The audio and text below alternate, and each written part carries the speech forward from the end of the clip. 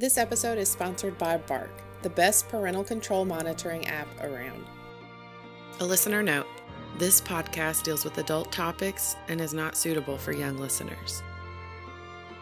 In 2008, females ages 12 and older experienced about 552,000 non-fatal violent victimizations, including rape, sexual assault, and aggravated or simple assault by an intimate partner, compared to 101,000 non-fatal violent victimizations for men. In 2007, intimate partners committed 14% of all homicides in the U.S. In today's episode, I'm sharing the tragic story of Emily Lambert, a single mom who went missing on a weekend trip to New Mexico with her boyfriend. I'm Brooke Wilkerson. This is the Murder Podcast, and this is her story.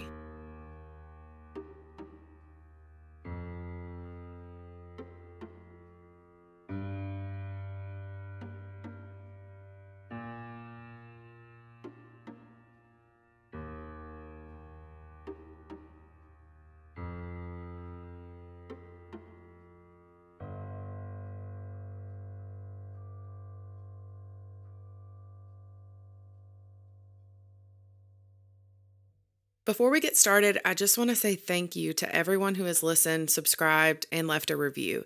This podcast has been a dream of mine for a while now, and it's only possible with the support of you all. If you are left wanting more, then you will love the Patreon fan club, where you'll get early access to ad-free episodes, bonus episodes, and more. You can check it out at themurderpodcast.com and click on Fan Club.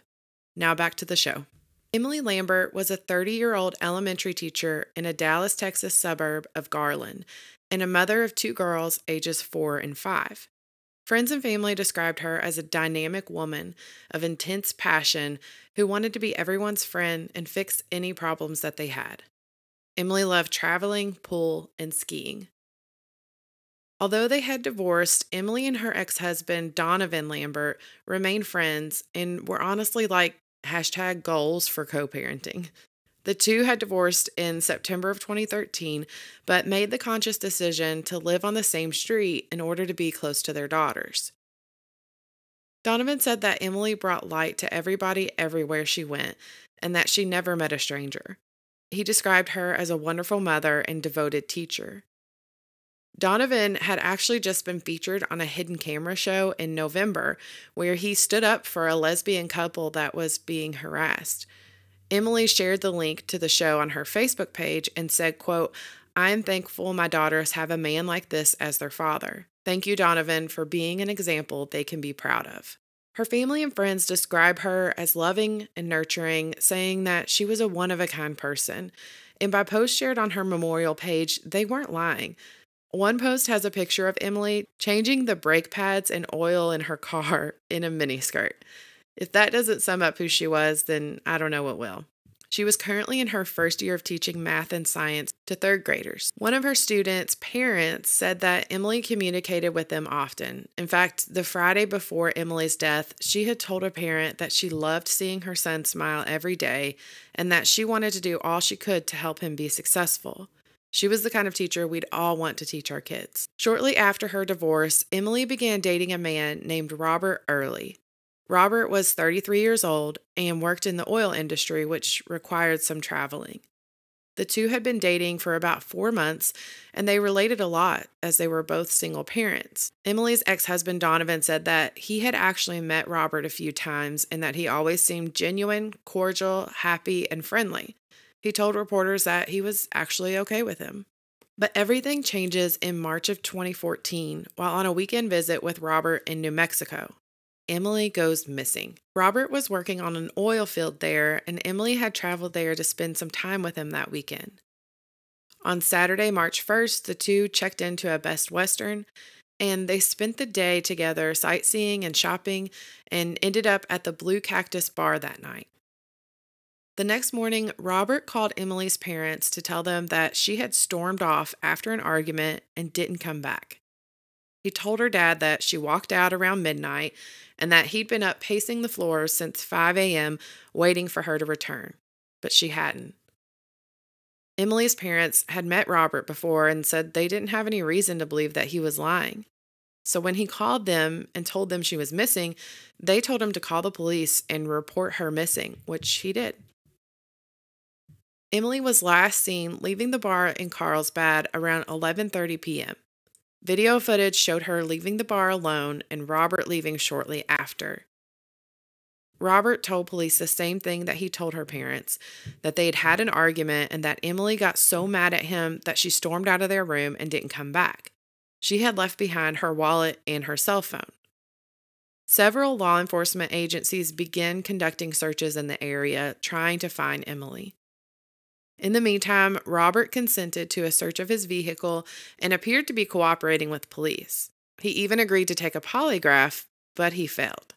After he learned that he had failed his polygraph, he changed his story. Several times, actually. In another version of events, he told police that when he got back to the room, that Emily was sitting in her car. He said that he went inside the room, and when he came back out, she was getting into a truck with a, quote, big guy wearing a light-colored cowboy hat. He said that he followed the truck, and the driver eventually pulled over. The unknown man driving the truck got out, and the two began to fight. Robert said that the man tried to hit him with a pipe, but Emily had jumped between them, trying to break them up, and the pipe hit Emily instead, knocking her out. He said that they both fled the scene, leaving Emily behind. After his confession, he then led police to Emily's body, about 11 miles away, sticking with this story involving the unknown man. When police found Emily, she was only wearing a bra, nothing else, and was lying face down.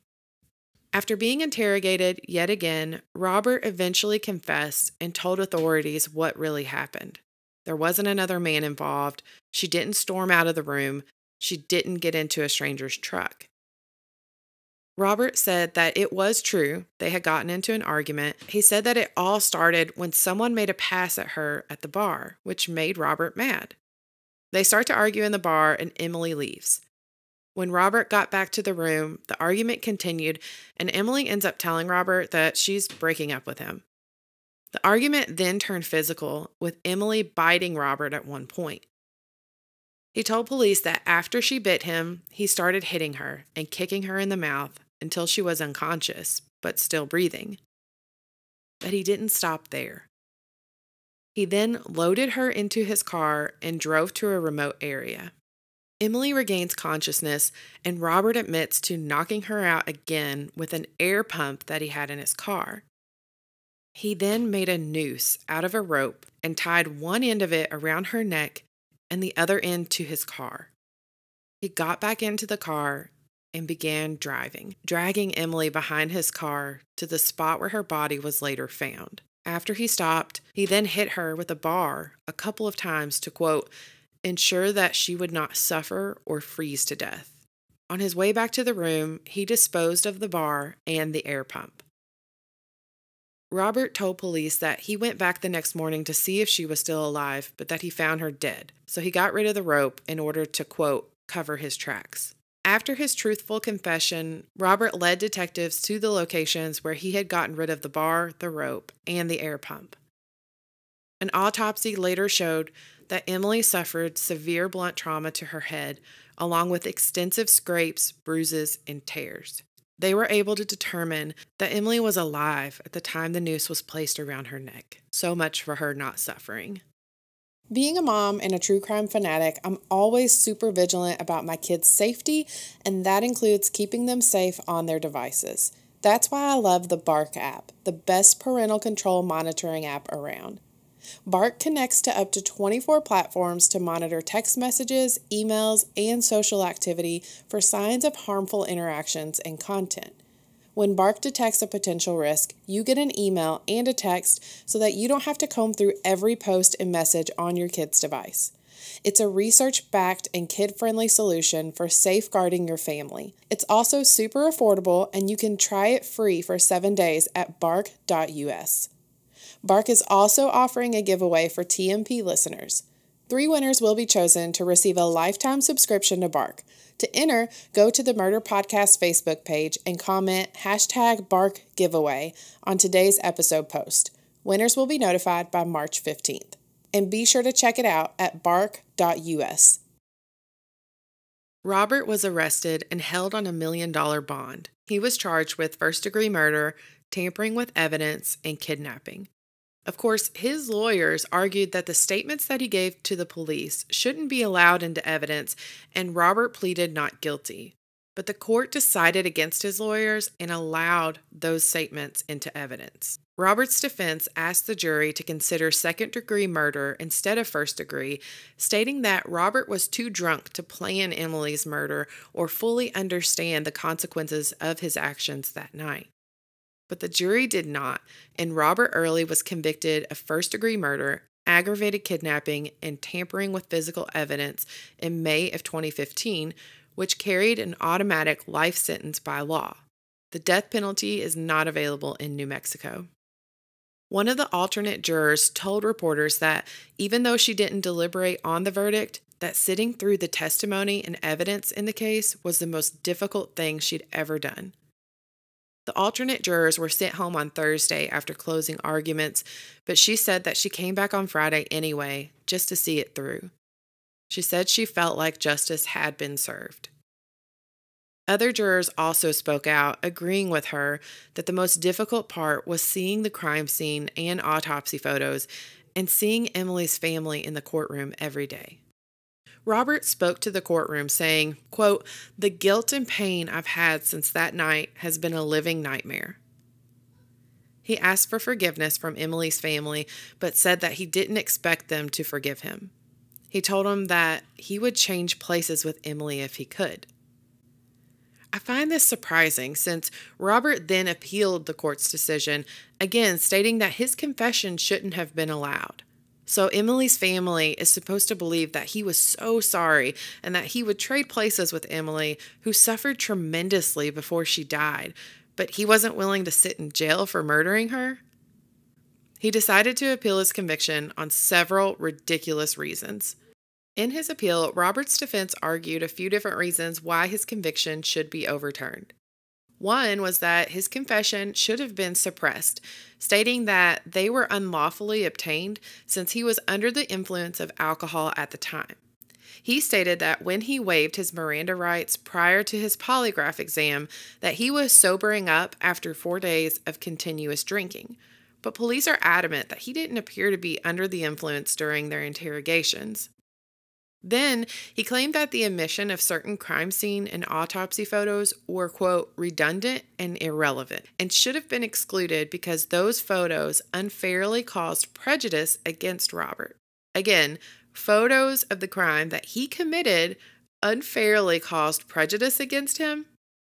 Of course they would cause prejudice. It's proof of how he murdered her. Another argument in his appeal was that the limitation of the testimony from their pharmacology expert.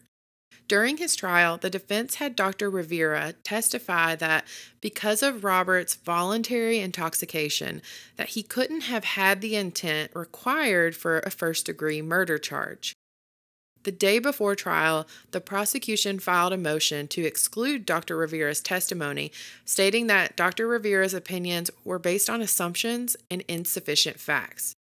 The trial court ended up limiting Dr. Rivera's testimony, which the appeal stated was unjust. Also in this appeal, the defense argued that the exclusion of Robert's mom's testimony was wrong. Apparently, Robert's defense had planned to have his mom, Donna, testify that Emily had told her that her and her ex-husband had frequent domestic issues that turned physical and that she was, quote, proud of putting him down on the ground. Basically, they were going to use some good old-fashioned victim blaming. This was not admissible because it was considered hearsay, and I highly doubt a jury would have cared about that anyway.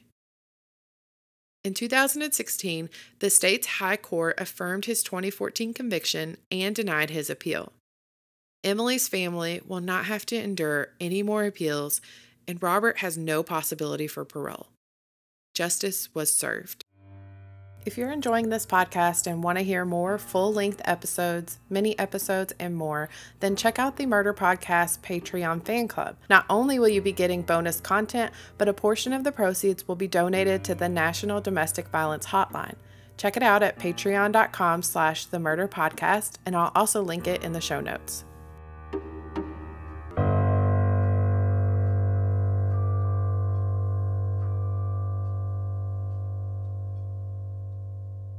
Emily's daughters are now in the care of her ex-husband, Donovan. Her family talks about Emily to her daughters every day to help keep her spirit alive. Her mother, Donna Koenig, spoke to the courtroom for 5 minutes after Robert was sentenced. She said that Emily was the brightest light in her life and that they'll all miss the fire and intensity that Emily brought to any occasion.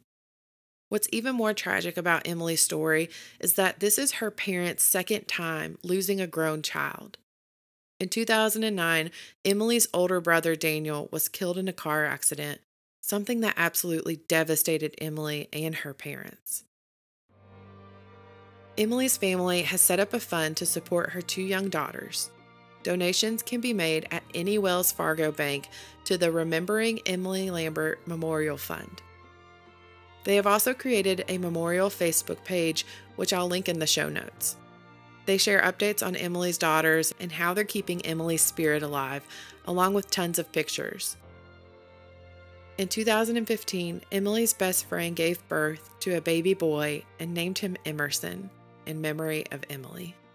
If you or someone you know is a victim of domestic violence, please contact the National Domestic Violence Hotline at 1-800-799-7233 or online at thehotline.org.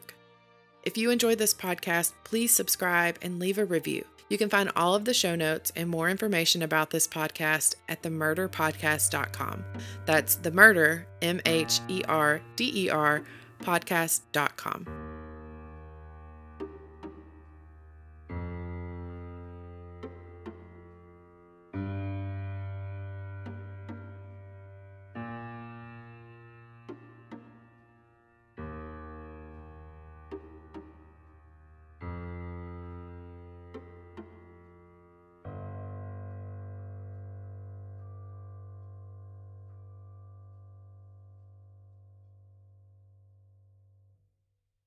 Hey guys, I want to let you know that I'm working on a special Q&A episode for season 1, and I'd love to get your questions about any of the episodes I've covered in this season. To submit a question, you can write to me on the Murder Podcast Facebook page or Instagram, or you can call and leave your question on our voicemail at 931-244-1118. Again, that's 931-244-1118, and who knows, you might hear yourself on the Q&A episode of the Murder Podcast.